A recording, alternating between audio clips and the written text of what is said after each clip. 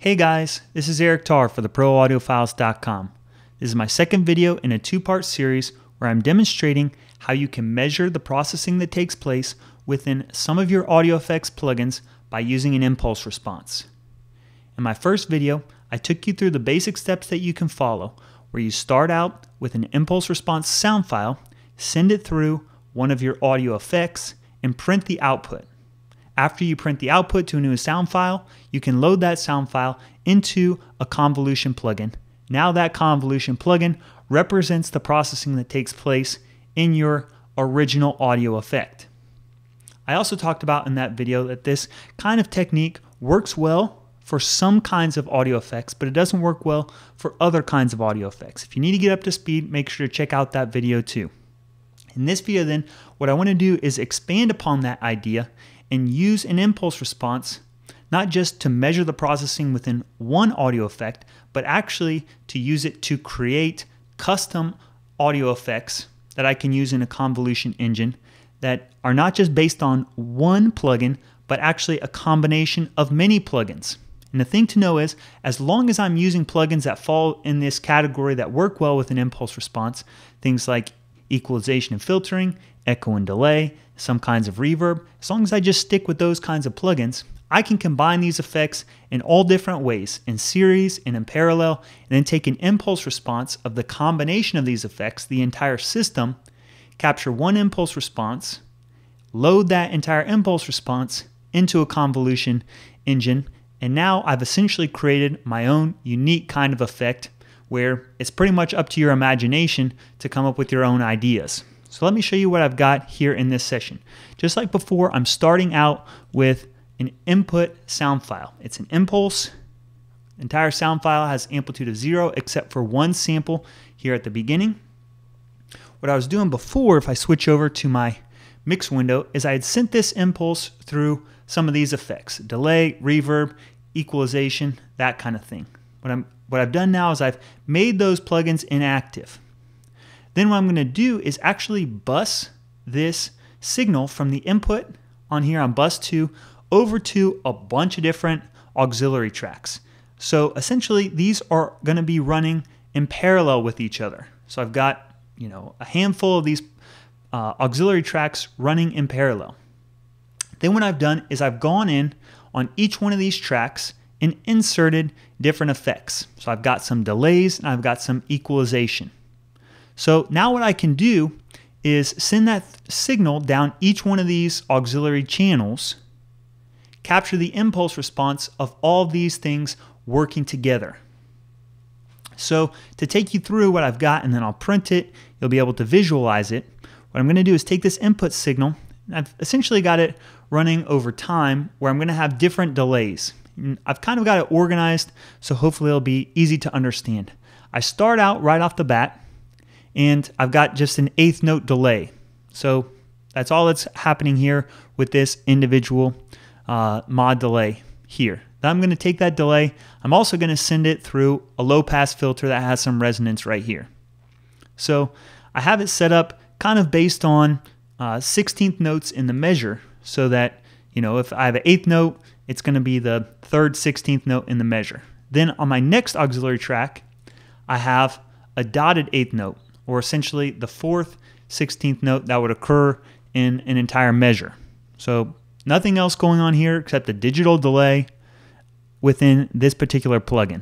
Then I also send this through another kind of low pass filter with resonance. So I'm doing spectral processing and delay on each one of these channels. Then what I've done up here is, you can see that I've got it set up so that this would be the 3rd 16th note, 4th 16th note, 7th 16th note, 8th 16th note in the measure. So I've got a quarter note here just for organization purposes, then followed by another dotted 1/8 note. So that'll accomplish that 7th 16th note delay. Then I've got another here low pass filter with different cutoff frequency, different resonance, and so on. I think you get the idea here. Now I've got a 1/2 note going on, another low pass filter, and so on. This continues for the remainder of, I've got these all tempo synced so it'll last these delays will all occur throughout one measure, so that then, I've got these daisy chained together back to back in series going through. In this case, I've got basically a band pass filter with resonance on the low and high cutoff frequencies. This continues for all of them. I've got them daisy chained together. It actually helps me organize it where I've got, half notes, quarter notes, but you can set all these things up however you want, whatever makes it intuitive. The thing to understand is, I've set up what appears to be a pretty complicated set of plugins, pretty complicated system.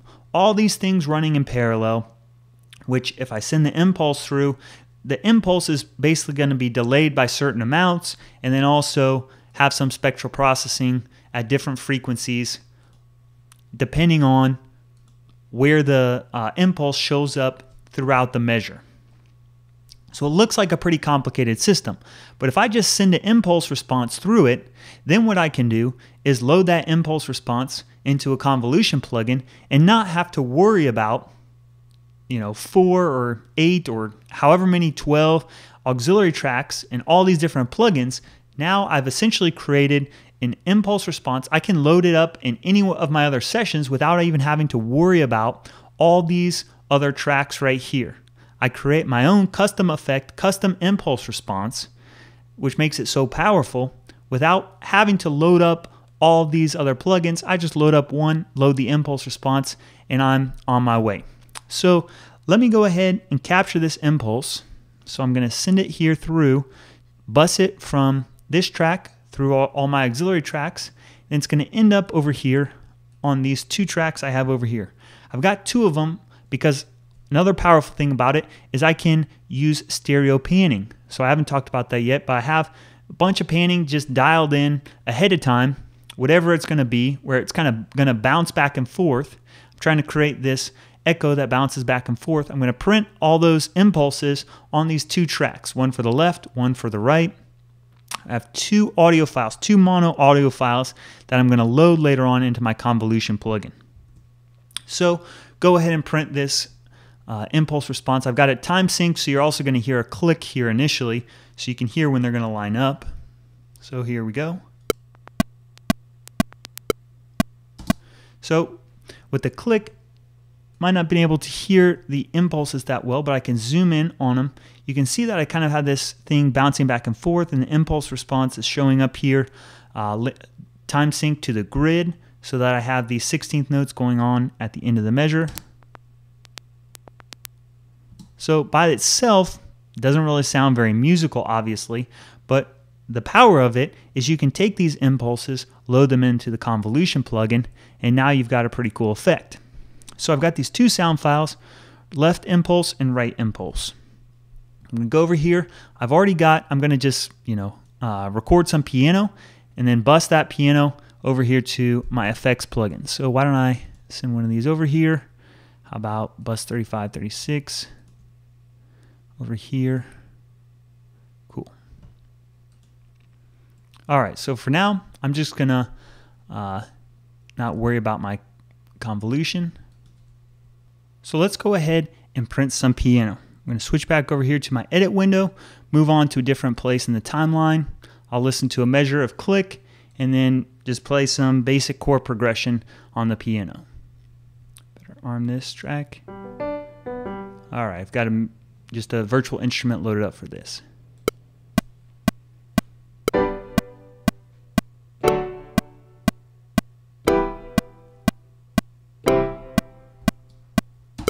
So it wasn't the best performance. That's not the point of it. You can hear very simple pattern, 4 chords going on. I'm even gonna go ahead, just for simplicity's sake, go ahead and quantize this so that I've got them just the quarter notes, right? Nothing complicated at all in the original piano performance. Where you can get creative though is if I go over here to my convolution engine, I'm going to go in here now and load up some sound files. One thing I'll point out is I've loaded up, this is the convolution plugin from Waves IRL, and I've loaded it as a multi-mono. Now I've got one impulse that I can load for the left channel and one impulse that I can load for the right channel. It can even be more complicated if you want to do true stereo and all that kind of stuff. So let's load up an impulse. I've got one for the left and one for the right. So if I can go in and find my session where I've got it stored, I can find some sound files. I've got left impulse right here. Now I've got my left channel loaded up. I'll switch over to my right side.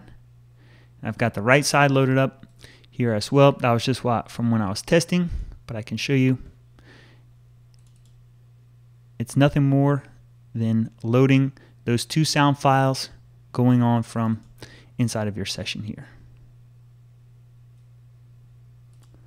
All right, so I've got my two impulse response files. I've got it bussed over here.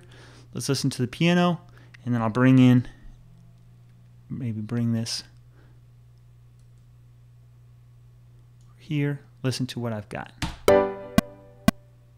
So by itself, pretty boring.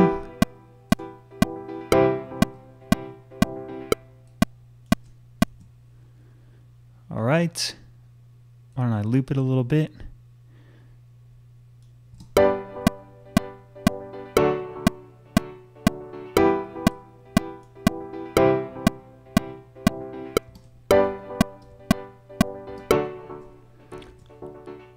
So hopefully what you can hear is all those delays, all that spectral processing and filtering that's taking place. This is a custom effect that I've essentially designed based on all these plugins together. But the piano itself is only going through this convolution plugin. That's it. I've captured the impulse response. Now it's just a matter of loading in the correct sound file. Now I have tempo synced delays and spectral processing and filtering for a very creative effect. Stereo effect, bounces back and forth, side to side. It can add a lot of movement, and it's really up to your imagination to decide what you want to use this for, how creative you want to be. Again, any kinds of delays you're going to use, spectral filtering, equalization, anything like that, some kinds of reverbs. Those are all great candidates for using this combined impulse response where you put all these effects in parallel and in series. So I'd love to see what you guys can come up with this. If you have your own ideas, how you can use this kind of technique of just an impulse response to capture very complex, complicated systems, but simplify them by capturing the impulse response and then just using it in a convolution plugin. That's all there is for today. Take care, guys. I'll catch you next time.